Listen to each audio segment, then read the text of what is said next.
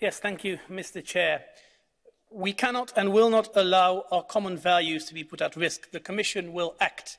These were your words, Madam President, in this House in October last year during the debate on Poland. And those words were accompanied by clear demands, and you mentioned them today as well. The dismantling of the disciplinary chamber, ending the disciplinary regime for Polish judges, and the reinstatement of dismissed judges. Now, more than 6 months have passed since our debate in October. Plenty of time for the Polish government to show genuine commitment and implement the ECJ rulings. Plenty of time to meet minimum standards, as all member states of the EU must. However, sadly, 6 months later, none of this has happened. And despite this, the Polish RRF plan has now officially been approved. And this has simply been the wrong sequence.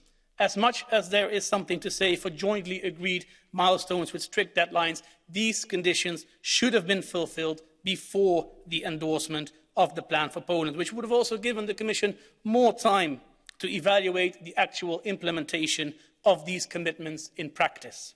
Fundamental values and the rule of law, much like ECJ rulings, cannot be the subject of negotiations.